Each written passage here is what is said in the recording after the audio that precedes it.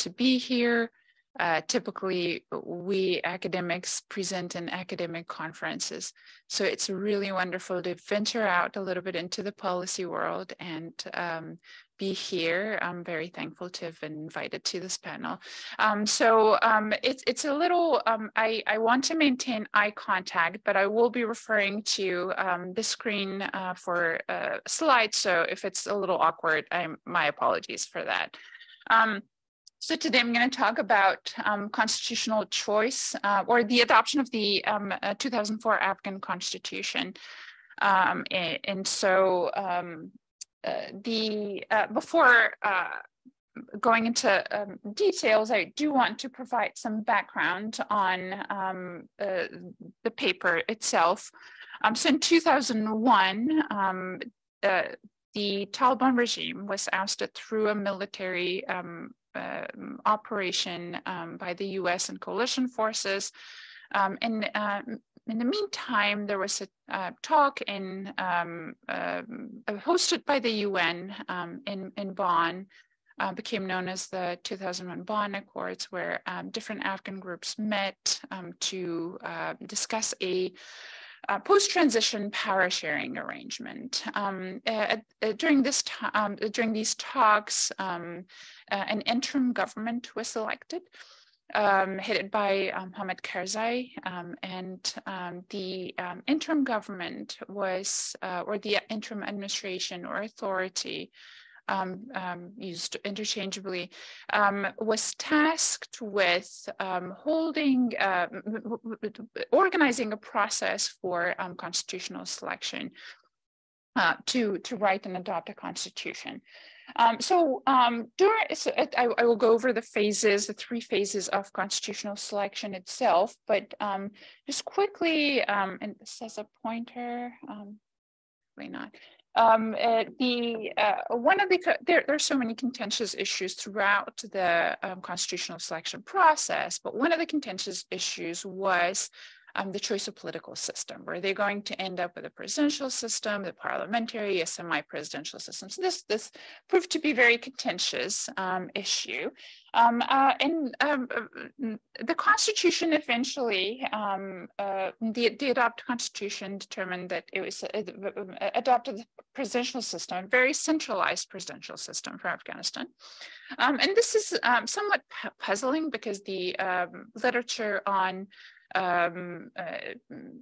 institutional design, which draws very heavily from the experience of third wave democracies or emerging democracies, really warns against sort of about pearls of presidentialism. So why did the Afghan political elite choose a very centralized presidentialism for Afghanistan? The research questions are sort of straightforward. I'm asking, did the U.S. impose a centralized presidentialism on Afghanistan, or was it more of or was it chosen by rational, self-interested domestic elites concerned with political survival?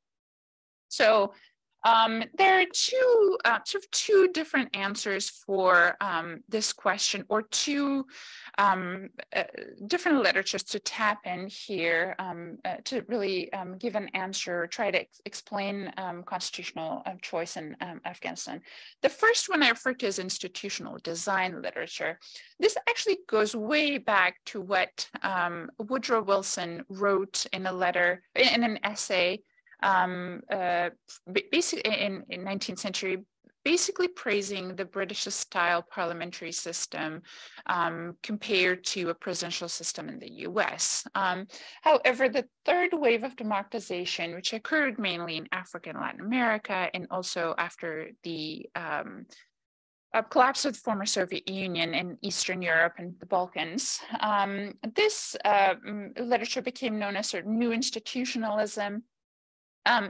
This literature emphasizes the causal effects of institutions on political outcomes.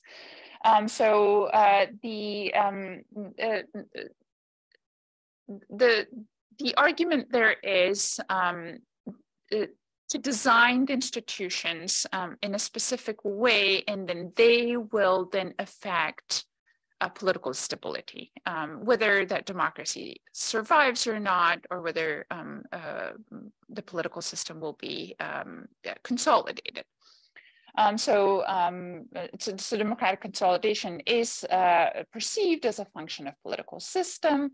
And so the argument here is if you choose a presidential system, chances are very high that this will that the system will collapse.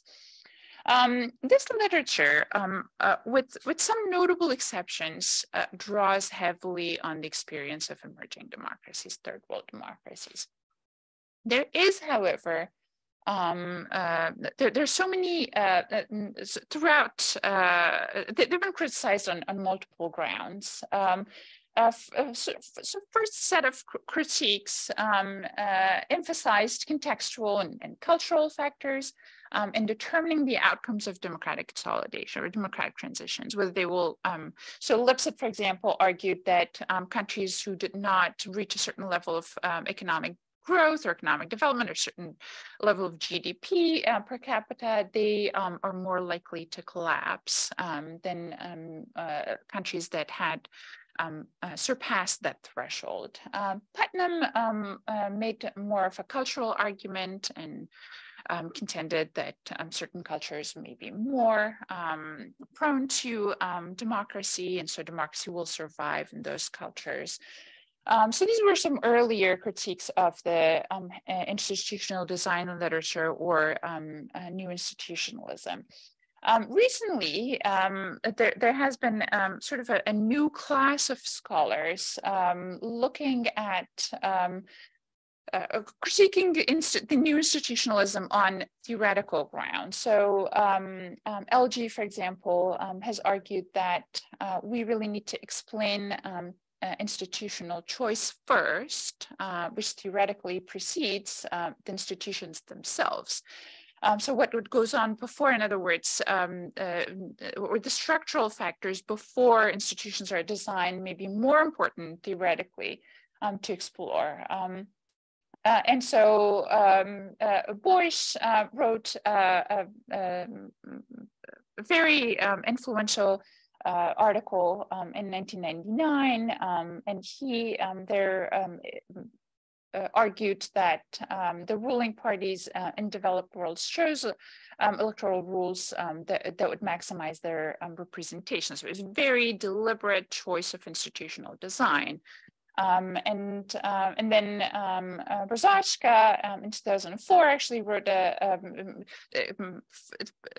pushed this argument further and argued that electoral reform in Belgium and Bulgaria reflected tactical seat loss. So even that the ruling party was more concerned about extra-institutional threat to their survival. So they chose electoral institutions reflected, the choice of electoral institutions reflected those concerns about threats from extra-institutional threats. The institutional origins literature is the other sort of literature or group of scholars articles that tries to also answer the question of institutional selection or explore institutional selection. In this literature, the emphasis is more on what goes on before institutions are chosen. It's a very rational choice, a game theoretic for the most part, literature, and emphasizes this the intentional design of institutions by rational individuals. And so they're motivated by preserving their status and maximizing their gains. The problem here is this literature very heavily draws on the experience of Western European democracies. It really, you don't find any assertions there that it doesn't, so that their theoretical framework does not apply to emerging democracies, but there's also no case from emerging democracies that would support the assumptions of this literature. So I'm actually arguing that 2004 Afghan constitutional selection supports the core assumptions of this literature. So the one contribution there is to actually test those assumptions and hypotheses using a case from an emerging democracy. So here's my specific argument, or parts of my argument. The 2004 Afghan constitution was a product of the choices made by the domestic political elites. Transitional politics enabled key domestic political actors to exert disproportional influence on the process of institutional selection. Namely, the 2001 Bonn Accords actually created power asymmetries among domestic political elites that enabled some of them to actually be able to push for their preferences when it came to constitutional selection. These domestic elites chose a highly centralized presidential system that would ensure their survival and preserve their political dominance and their continued access to power resources of the state. Now, opposition obviously is motivated by being able to actually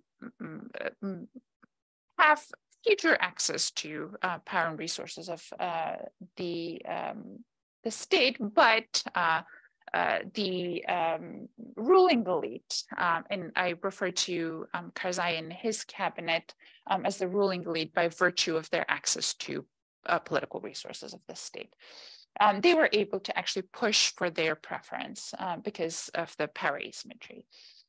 The use of support of presidentialism. So the US did actually support presidentialism for other reasons, but I argue that it may have only bolstered the bargaining position of those domestic elites who preferred presidentialism. So the answer to that question, did the US impose a presidential system on Afghanistan, is most likely not, because it was more of a choice of the domestic elites.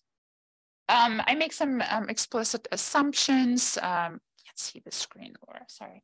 I make some explicit assumptions here that individual action is motivated by rational calculations. There's a very rational choice approach. Political elites prefer institutional arrangements that best serve their interests. Something to point out here is rational choice obviously tells us about preferences of policymakers or political elites, but it doesn't tell us about the capacity. Why do some elites end up achieving their preferences and others not? So then I tap into the concept of capacity, right? Measuring capacity in terms of power, political power in Afghanistan. And so elite capacity will then tell us the variation or explain the variation in success rate of domestic elites in achieving their goals. So their preference. So this in this theoretical framework, I actually address both preference and capacity for choosing a certain political system over another. So then, by extension, actors with relatively more power will influence institutional selection disproportionately. The transition to democracy in both Iraq and Afghanistan actually renewed some attention to institutional design. So that there's some scholarship. I am just citing a few here. Dawesh and Dawesh in 2003, before the invasion of Iraq, actually wrote an article in which they argued that for Iraq to actually end up a consolidated democracy, it needed a very specific blueprint that would enable Iraqi diversity to flourish as opposed to become an obstacle to democratic consolidation. And so this is before Iraq's invasion in 2003. And so they argued that the trick is to get the constitution right, the political system right, the electoral institutions, which, well, Lawson actually adds to that argument by saying elites respond remarkably predictive in remarkably predictive ways to electoral incentives, but the trick is to get the electoral institutions right. So very institutional design mentality. And then just recently, Carrie and Reynolds wrote an article trying to explain the fall of the Afghan regime back to Taliban's rule in 2021, in which they actually made, again, a very specific argument along the institutional design assumptions. And so they argued that the Afghan state collapsed because at a very basic level, the founders of the new state chose the wrong governing institutions, ones that were either unsuited to existing power dynamics or that were intrinsically likely to foster division rather than compromise. So I take the exact opposite direction here, and I say that I argue that the 2004 Afghan constitution actually reflected the existing power dynamics of the time. So very specifically, the opposite. So again, drawing attention to what comes prior to institutional, prior to institutions, or drawing attention to institutional choice. I use process tracing, which is a qualitative method, and so through this method, you can actually explore the timing and sequencing of events leading up to the outcome. Sounds fairly straightforward, right? And so my data mainly come from interviews that I did with the elites who were directly involved in the institutional selection process. I collected the interviews back in 2015 before I defended my dissertation. And so I also have used newspaper accounts, publications that were made available to me by on-site research institutions. There were quite a few collecting data. And then also Dr. Barnett Rubin, who has been studying Afghanistan for years and was directly involved as not as a constitutional expert, but as an American scholar who knew Afghanistan very well. And he was very directly involved in the process of negotiations, trying to make sure that the Constitution sort of followed a legal framework, and trying to negotiate between the opposition and the ruling party. He passed on to me a folder filled with unpublished documents, which was an absolute gem for this paper. This wouldn't have been possible without those documents. So I was able to use those in this paper. So here is a timeline of the constitutional selection process. The first stage, this was laid out in Bonn, 2001 Bonn Accord. The first stage, or stage one, was the drafting stage, or the suite. This process begins on November 3rd, 2002, ends on March 31st, 2003. The second stage is تدقيق, or finalizing.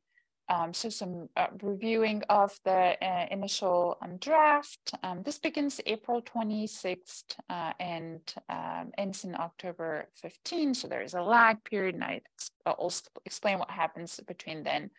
And then the third stage, Tasweed, or the adoption stage, begins on December 14. This is when there is a constitutional Loya Jirga held, and the draft constitution is discussed and eventually adopted, although that was also not a very there was no formal vote on it. The chair of the Constitutional Loya Jirga asked everyone to stand up and pray for rain, for unity, so on and so forth. And then he said, "We now announce the Constitution adopted." So there wasn't actually a formal vote taken on this. Key actors include the incumbent group, which is, consists of Hamid Karzai, the transitional president, the president of the transitional authority at that time. So he's elected the president of or head of the transitional authority in 2002 through an emergency Loya Jirga. And then returning technocrats who actually occupied a lot of the cabinet seats in Karzai's transitional administration. Their preferences they really preferred a very strong presidential system and a strong central government. One thing that was notable here was that they were very united in pursuit of their preferences. And yes, their preferences did prevail. The opposition consisted mainly of the former Mujahideen leaders. Yunus Qanuni was also involved in bond talks in 2001, represented the United Front. Rashid Dostum is the leader of Junbish Party and also the leader of, sort of by design, the leader of the Uzbek ethnic group. Wali Massoud is the brother of the legendary Ahmad Shah Massoud. And Muhaqiq is the leader of, or was the leader of the Wahdat Party, and also sort of the representative of the Hazara ethnic group. Sorry, they were very fragmented in pursuit of their interests. Some of them preferred parliamentary system. The leaders of these ethnic groups that were more geographically concentrated wanted a more provincial autonomy and a parliamentary system. And that some members, namely Yunus Qanuni, wanted a semi-presidential system. And he actually, during the bond talks, had envisioned himself as the prime minister. So they are very fragmented in pursuit of their preferences, and their preferences are not met eventually. And then the other key actor included representatives of the international community. Lakhdar Brahimi was the representative of the UN representative, or representative of the UN Secretary General. Zalmay Khalilzad was the US representative in these negotiations. So their role becomes more prominent during the constitutional law jirga. They preferred strong central government because they were concerned, and a parliamentary system because they were concerned about potential power of ex-Mujahideen leaders basically dominating the parliament there. And then they wanted fewer checks on executive power. 3 minutes, okay. Executive power, so that they decision making is not slow, but they preferred election safeguards, which ended up not actually put in place in the Constitution. I was just told I have only 3 minutes, so I'm going to rush through the rest of this. Some evidence. So the first stage of constitutional selection was constitutional drafting commission. This commission is a 9-member commission, which is appointed by Karzai in October 2002 through a presidential decree. 3 members of this committee are actually active members of the transitional authority. They hold posts in transitional authority. And then the rest of the members are chosen from law faculty and Sharia faculty. These are people who are more, they're knowledgeable about Islamic law. So this commission, the drafting commission, used a 1964 constitution as a guide. So in some cases, they were just copying and pasting articles and just changing the word king to president. And so the CDC, as I mentioned earlier, the political system, the temp political system is a contentious issue. And this plays out during the Constitutional Drafting Commission.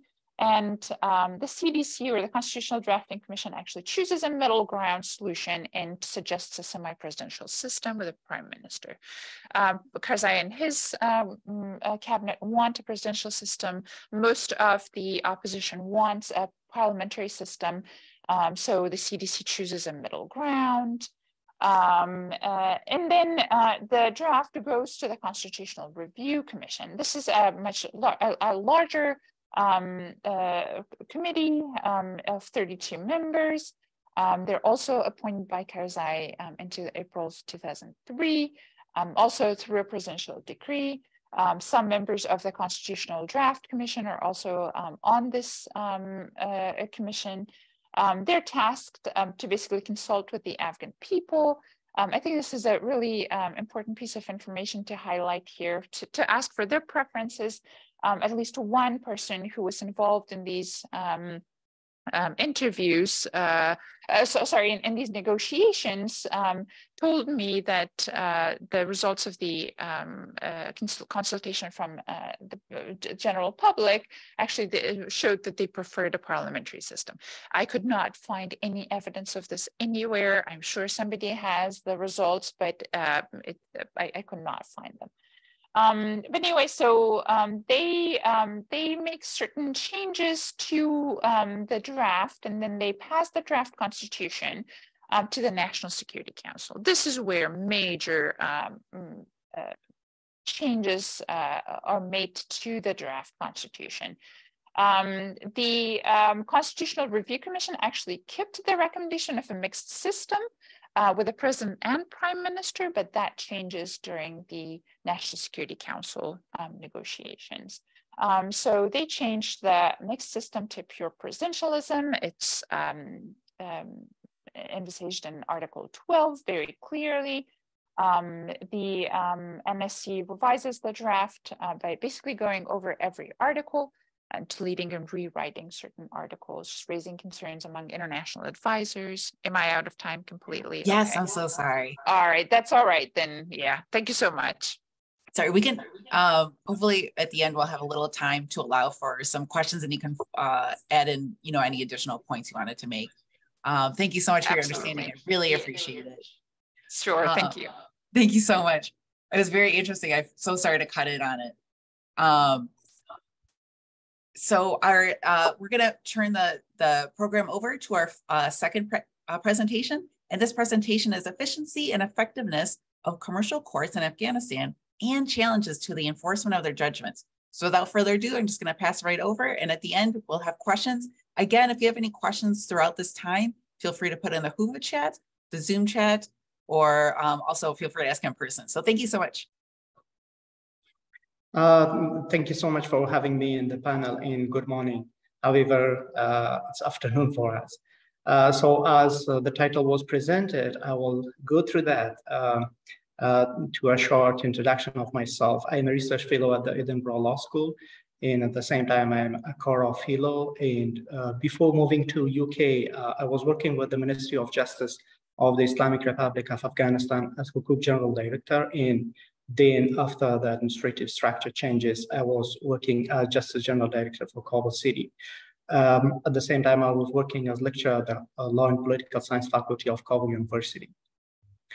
My presentation will have two parts. In the first part, I will discuss efficiency and effectiveness of the commercial courts in Afghanistan. And here I will present the data and the finding from my article that was published in 2018.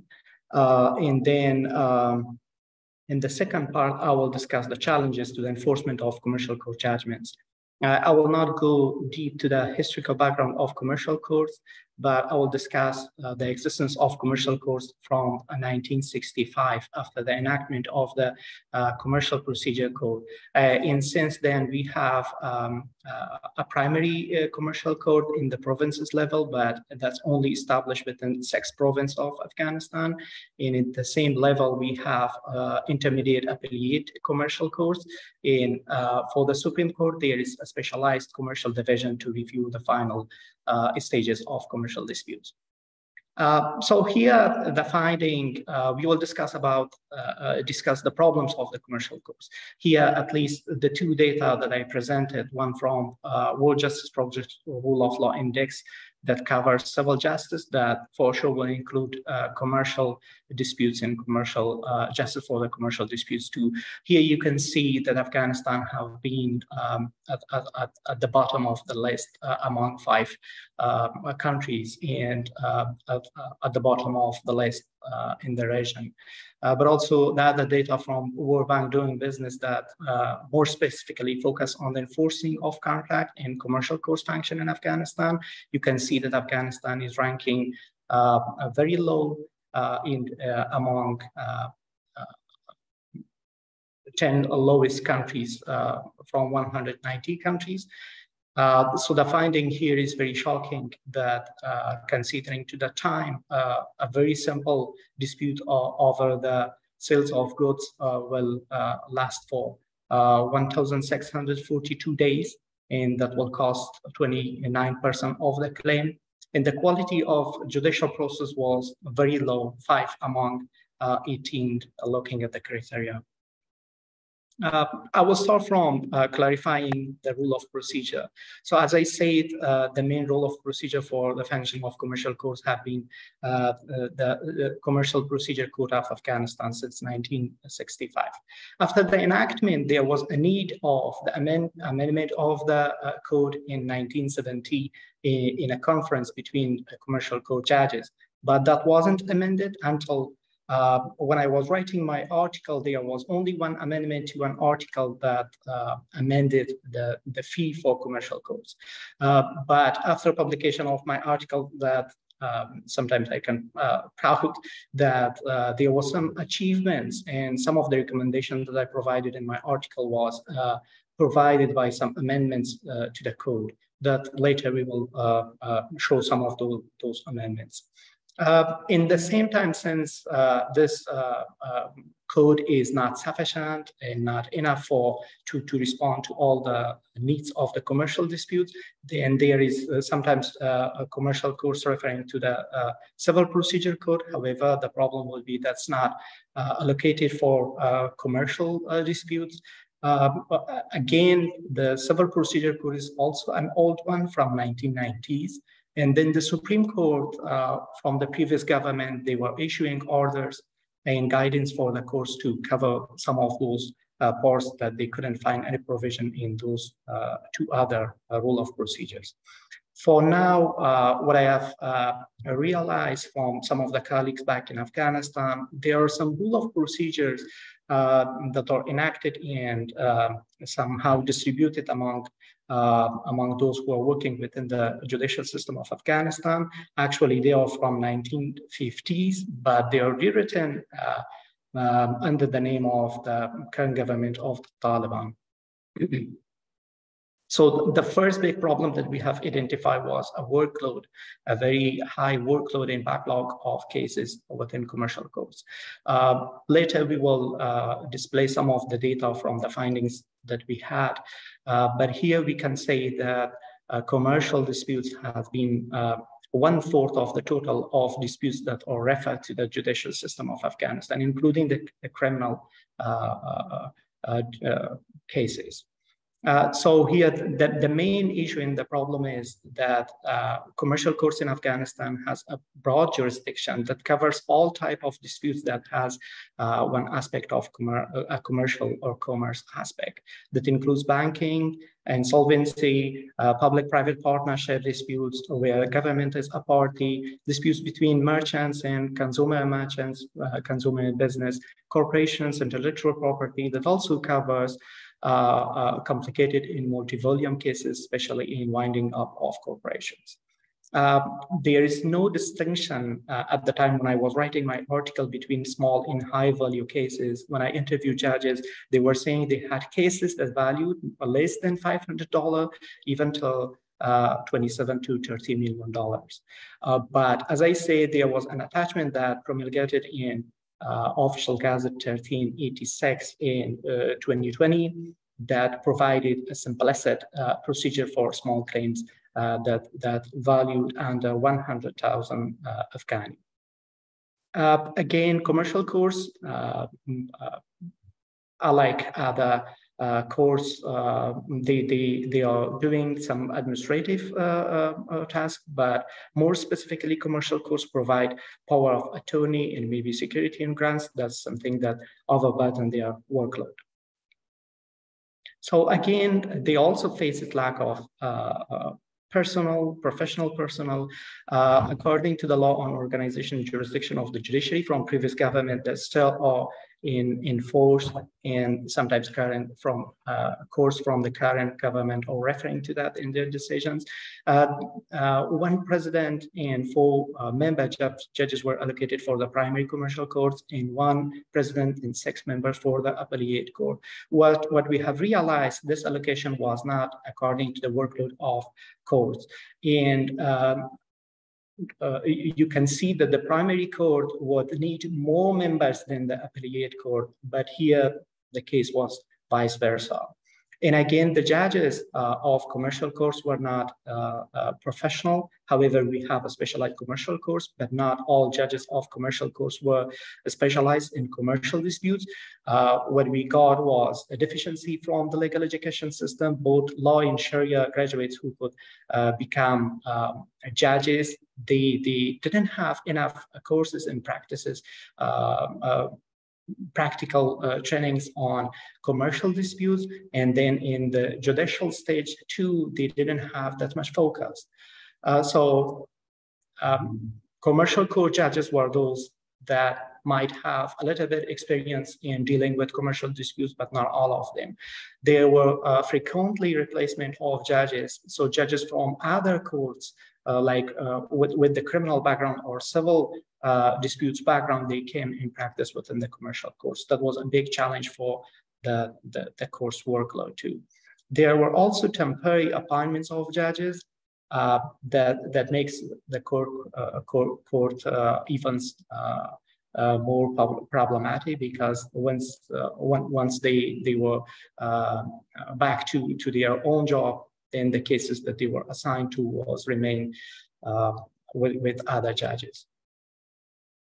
All the workload in this problem were not a big issue if we had a good case management system for the commercial courts. But for the case management, the commercial courts were scored 1 out of 6. So when we got a big problem for the course case management was lack of time standard for the court's main events in proceedings. We can divide the proceedings in a commercial dispute to a pre-trial and trial stages. For the pre-trial stages, that was not only the commercial courts that dealing with commercial disputes, but also there were hukuk departments that they were processing all petitions about commercial disputes before the courts. So when I interviewed some judges, they were saying that hukuk even kept some of commercial disputes for 1 year before trial, before handing over to the courts. And then we have government cases department of the Ministry of Justice that they are processing public-private partnership cases where government is a party in commercial disputes. So again, they don't have any time frame, and they may keep cases for longer time. For the trial period, actually commercial procedure code does not have any time standard for the main events of the court. Then, as we said before, they are referring to one article in the civil procedure code that says that a dispute should be concluded within 4 months. But again, there is vagueness, and we found that again challenging and problematic. Some judges say that because of that time limitation, they were rushing to just dispose cases, and the result will be overturning that by the appellate court back to them. And as you see, there were an example that from the Herat Commercial Court that a case of corporation that worth $2 million last for more than 4 years that still remained unsolved and under process of the court. And again, we had another problem here that there was no specific provision for the adjournment at the time when I was writing my article, but then later some amendment were there in the code, and courts were required to adjourn cases for a maximum of 6 months, not more than that.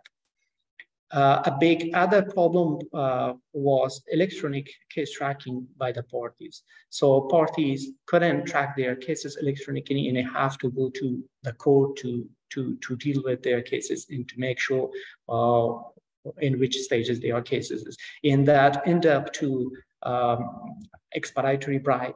And that's based on some of the data from global corruption barometer that says 60% of the people feels that judiciary was corrupt or extremely corrupt. The same data was getting from Integrity Watch, the same results. And another problem here for the case management was lack of rule for assigning cases to the judges. So the president of the court had a very high discretion on assigning cases for any judges that they think are good for reviewing the case. And that end up for unequal workload between the judges of the commercial court, but also they were considering personality of judges, and that was something that could be vulnerable for corruption because some corrupted group might not want specific judges to deal with their cases. And another problem was lack of case reporting. We didn't have an official and accurate report of all data about cases and the cases that were disposed by the court. We had two case systems in operation before the collapse of regime in Afghanistan. One was Afghanistan Case Administration System that was funded by USAID, but that wasn't for the reporting of cases, that only focus on physical registration of the cases within all courts, not for the commercial courts specifically. But we also had another sophisticated system that was case management system that initiated in 2009 for criminal cases and then covered commercial and civil cases in 2014. This was very sophisticated, but not implemented very well. When I was working with the Ministry of Justice, we had a hard time to encourage colleagues to implement the system very well in commercial disputes. We will present some of the data about that later in the second part. So the result was very clear, opportunity for expedite bribe and unpredictability for the parties. And then very worst thing was that encourage a breach of contract and obligation and somehow deter the claimant to bring any case or any claim to the formal courts.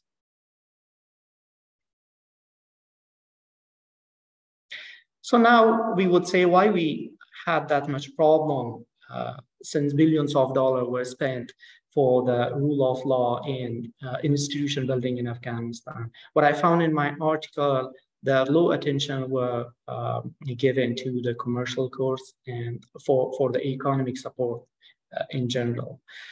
Here is an example that I presented from 2015 US funding for Afghanistan rule of law reform, that you can see the difference between funding that was provided for criminal justice and the one that was provided for economic support. And you can assume that this economic support was not only for the commercial courts. I have identified some of the examples in my article that how much of this money have been spent in other issues other than those procedural rules and commercial dispute resolution. So the negative impact of low function of commercial court, as OECD says, that the poor contract enforcement limits funding for the business expansion and tremendously slows down the rate of trade, investment, economic growth, and development in general that we had in Afghanistan. But more specifically, that discouraged investment. Here we had a survey from 2014 that more than 40% of firms identify court system as a major constraint to their businesses in Afghanistan. And more specifically, that deters foreign direct investment in Afghanistan. And lastly, a poor function of the court system may weaken institutions of the judiciary, the formal institution of the judiciary, so the disputants may refer their cases to other alternatives, not only alternative dispute resolution, which more in practice as a technical mechanism for resolving disputes faster and with low cost, but to other form of alternatives, which is called informal justice system in Afghanistan. So here in part 2, I will discuss the problems and challenges to the enforcement of commercial courts judgments. For the enforcement framework, you can see that the primary legal framework is the law on procedure of obtaining rights that was recently promulgated in 2020, and that replaced the old law on procedure of obtaining rights that was enforced from the first period of Taliban from 1990s, 99s. And then again, for some other aspect of enforcement of judges, the procedural guidance of the Ministry of Justice were used by Hukuk departments in other laws like Civil Procedure Code and Commercial Procedure Code was taken in consideration. In addition to that, as we mentioned before, Supreme Court's orders and guidance in the framework of Mutahidul Mal Musawiba were very commonly used by Hukuk departments in the enforcement phase 2. As I mentioned before, Hukuk departments were established within the Ministry of Justice, and they were functioned since 1920. And recently, the de facto government in Afghanistan, the Taliban government, decided to transfer that to the Supreme Court. And still, to my knowledge, as I got information from colleagues back in Afghanistan, it's under process. The process is not completed yet, but they decided to transfer these departments to the Supreme Court as a body attached to the courts in every provinces. But a main task of these departments were to enforce the final judgments of civil and commercial courts in Afghanistan.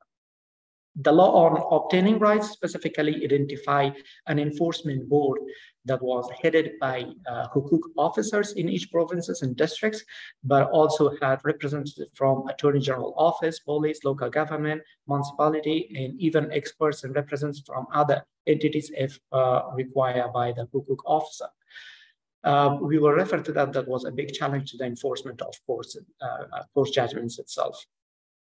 There was also another commission that prescribed by the law, the Commissioner for Complicated Loans, that was headed by the Minister of Justice with the representatives from the Supreme Court, Attorney General Office, Ministry of Interior Affairs, National Directorate of Security, Administrative Office of the President, and Bar Association of Afghanistan and Central Bank. When I took the responsibility of Hukuk General Department, this commission never took over, held a session, and that was only first time that we tried to hold the session. And at that time, no member had idea of the function of this commission. So the law provided an authority and responsibility to this commission, but the commission couldn't do anything to resolve some of those complicated and unenforced court judgments. The law also prescribed a coordination committee that was also a high authority committee that was headed by the Minister of Justice with a representative from Supreme Court, Attorney General Office, Ministry of Interior Affairs, NDS, Administrative Office of the President, and the head of Bar Association of Afghanistan. This was also for the second time that we held a session when I was responsible for the Hukuk General Department. So the normal enforcement process for commercial and civil judgments is that the judgment debtor will enforce voluntarily by himself within 15 days of the issuance of the judgment. But if he default, then the Hukuk department will force execution or take force execution of the judgment of the court within 20 days. That time frame is very important to consider when we discuss some of the challenges later. So what they are doing in this phase is they are calling upon the enforcement board. They collect all those members of the enforcement board to force execute the judgment. And they start searching and identifying debtors' assets, including their bank accounts through banks and other administration offices and entities. They take the permission of the court for selling the assets of the debtor through bidding in auction, and they can take precautionary measurements, including preventing the sale and transfer of assets of the debtor, and freezing their bank accounts, and freezing their assets, and they can claim any debts of the debtor if the debtor had from others.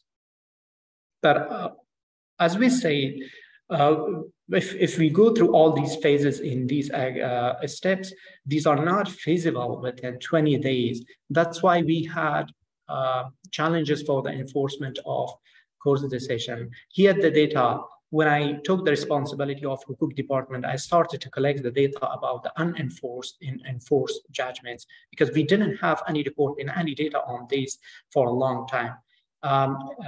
Now you can see that the data is presented for the solar year, and we started from 2014, 1393 solar year, because that was the start of CMS that we said before.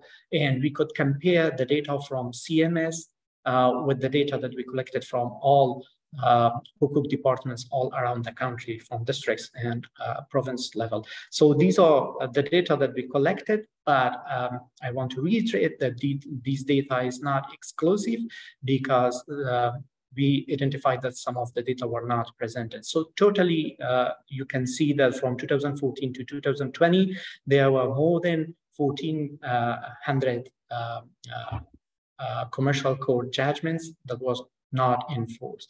So the de facto government assigned a group of judges in each provinces to consider any court decision from the previous government if it was not enforced. But that's again will be challenging when we are seeing the challenges. The common reason that was given for the failure of Hukuk departments for the enforcement of judgments were these. If you can see from the left-hand side, there are a list of reasons that most of them are subjective. Absent of the creditor was not there to enforce and to help the enforcement of the judgment. Now you will see, you will ask why, if creditor is not there, what's the need for the enforcement of judgment? Because the law required the Hukuk department to enforce those judgments too. And there was lack of cooperation from the creditor in identifying and searching the debts, the assets of the debt. And in some cases, the debtor was absent and even were abroad, and there was no address of him and no identity document of him, or the debtor was in prison, or he was disobeyed and he was not volunteer want to enforce the judgment. And lack of police cooperation. Now you will ask why police cooperation, because there was a need of force enforcement and police required to take security measurements for the enforcement board to take those steps. And they also complained about their job security and personal safety. They were threatened by some of the disputants for the enforcement of judgments. And in the right hand, you can see that some of these other reasons are very challenging. Lack of assets were identified as a main constraint for the enforcement of commercial court judgments. So what they end up when a debtor was not able to pay, the Hukuk department, Hukuk officer had two choices. One, they could ask the court to divide the debt to installment, but not more than 1 year. And now you can imagine how that will be feasible and possible to pay a very high value loan of more than 27 million within 1 year if there is no asset identified for the debtor. And the other very common option was to process or to implement criminal processes. And here the debtor may face criminal charges. And this was what we identify very challenging, because I thought, and again, when we refer to the left-hand list of reasons, they are all subjective. And we were asking that in commercial cases, we are not imposing or implementing judgment on the personality or maybe the physical body of the debtor. We are implementing that on the assets of the debtor. Why we should impose criminal charges on debtor in that case? But also we had some cases that the debtor was imprisoned, were sentenced several times, but still the court decision was unenforceable because there was no asset to pay. And some debtors preferred to be in prison instead of paying $30 million. So that was a big challenge. And also we have identified that this was misused, including by both hukuk officers.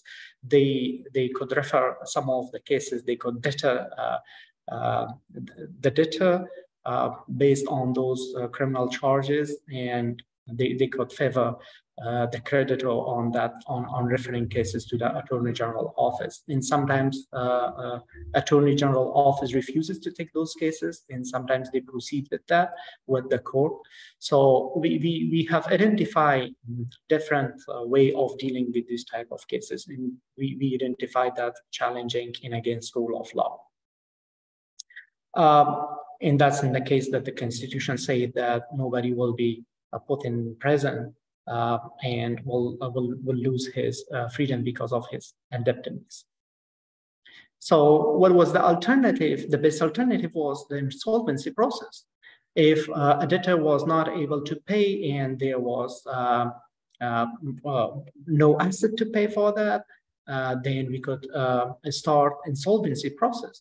But while we had a specialized insolvency law there and specific procedure and our laws in civil code there, but to my knowledge, court hasn't taken any cases for insolvency processes. So that was a big challenge.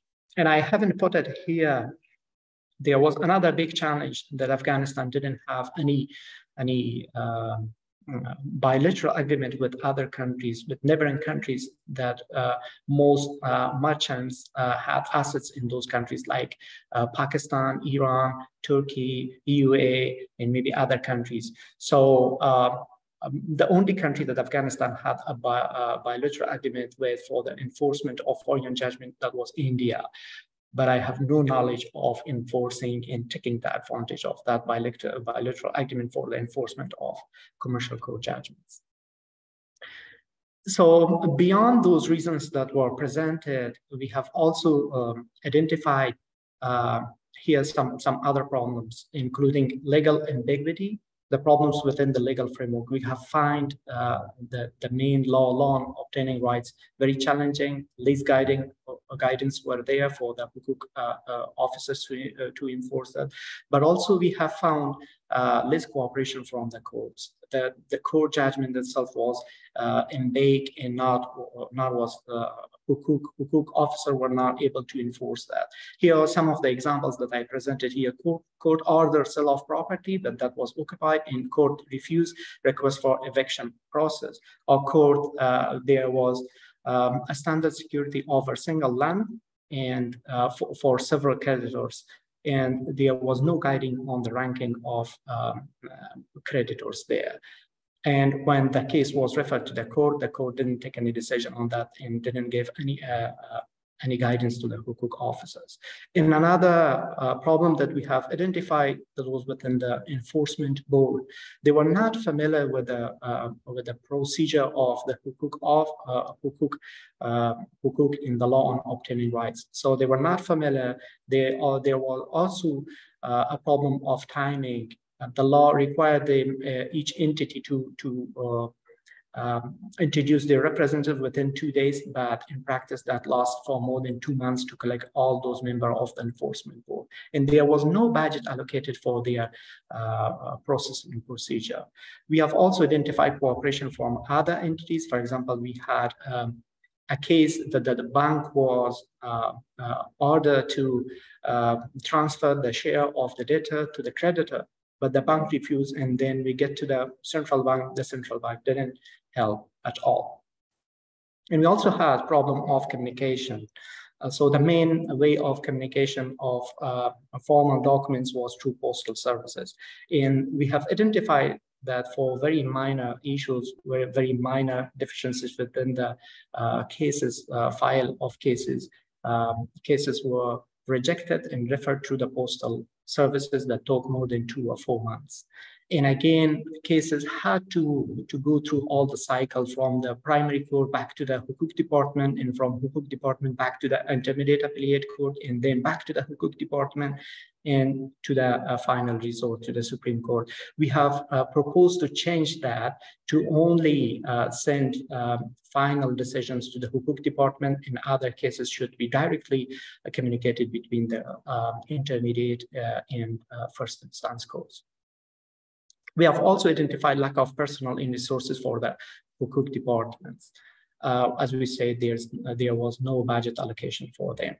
And a very important issue, we have identified lack of professional monitoring and supervision of the function of Hukuk departments all over the country. There was no in-person supervision in monitoring. The monitoring was vested to the audit unit of the Ministry of Justice, but they were not experts of Hukuk in commercial dispute processes. So they end up with no decision. They couldn't identify some of those defectives in problems within their function and services. There was no chance to take the advantage of CMS, as I referred before, because when I took the responsibility of the Hukuk department within 6 years, there was only 1,810 cases entered to the system among more than 16,000 all civil and commercial cases. And then we tried to increase that. And as you see, the amount was doubled within 3 months of our supervision there. And we also changed the paper-based supervision. As we say, there was a long communication between the Hukuk General Department within its subordinating departments in provinces.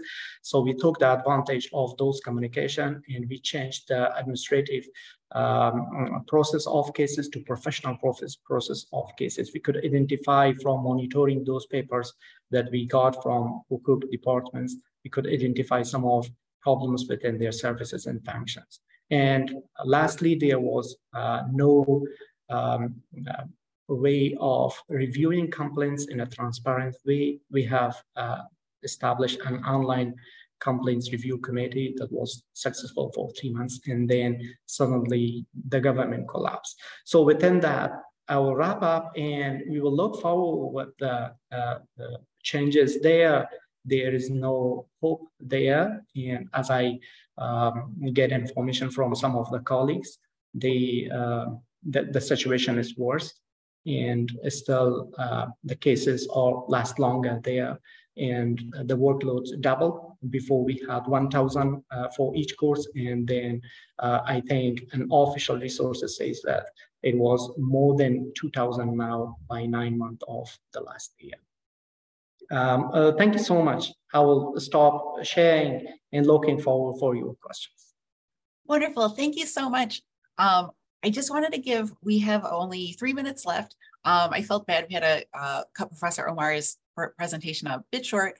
I just wanted to give Professor Omar, if you wanted to take maybe just a minute and wrap up your last thoughts in your presentation, if you wish.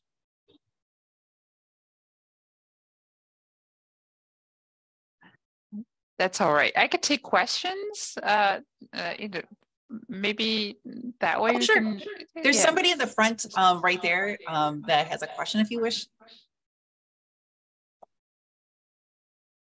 Sounds like you had a really fascinating timeline of the choice of constitutional adoption in Afghanistan. I'd never heard about reaching out to the public to see what they wanted. They wanted a parliamentary system. It sounds like this was ignored. If you could kind of finish this sequence of events for us with all the process tracing, and it sounds like a lot of really fascinating in-person interviews you did. I'd love to hear the rest of that. Thanks, Laura. Yeah, so the public consultation will, the results of that, I don't know if they will ever become available. I'd love to see them. I've reached out to so many people to see if they have it. The person who actually told me, he even gave a percentage that about 70% of the population wanted a parliamentary system. Now, we do need to keep in mind that this process may not have been seamless and flawless. They actually consulted Afghan immigrants in Iran and in Pakistan. But I would love to see those results, someday. Yeah, that'll remain a mystery for now, but it's interesting. If they did actually prefer a parliamentary system, it did not make any difference in decision making, right? To choose the presidential system. But yeah, so after the Constitutional Review Commission, the draft constitution goes to a National Security Council. They make significant changes to the Constitution, and then it goes to it's debated in the constitutional lawyer jirga, where the representatives, participants in the jirga are not actually given a choice between presidentialism or parliamentary system.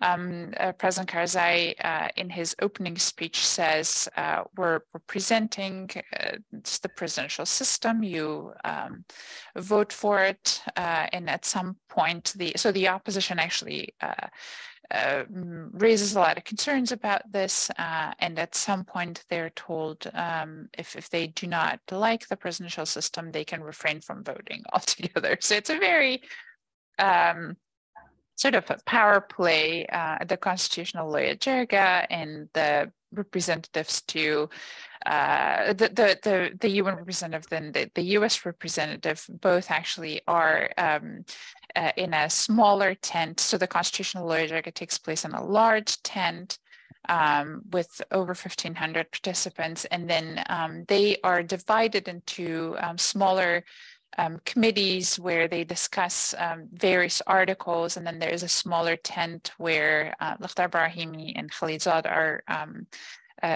sitting, and according to one observer, they're sort of twisting arms. So at the end, there is a lot of discontent among the opposition. There were certain promises that were made during the constitutional lawyer jirga negotiations that were then undone when the formal text of the Constitution came out. There are at least 4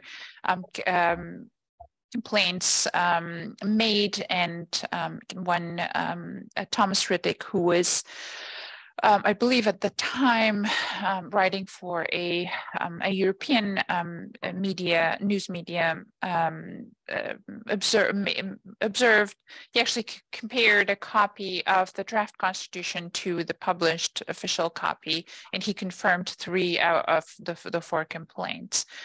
So again, it was a very sort of interest-based process where those who had more power were able to actually pursue their preferences more successfully than those who were not. Okay. Thank you. Thank you so much. Unfortunately, we are out of time. This is such a fascinating panel that, as you can see, this is obviously a very complex topic. Both of these presentations are discussing the complexities of creating a framework in Afghanistan. So unfortunately, we're out of time. I encourage anybody who had other questions as well to reach out directly to the panelists. I wanted to thank everybody for attending this panel. Thank you so much for your interest, and thank you so much for the presenters today. We look forward to seeing you at other panels. Thank you and have a wonderful day. Thank you.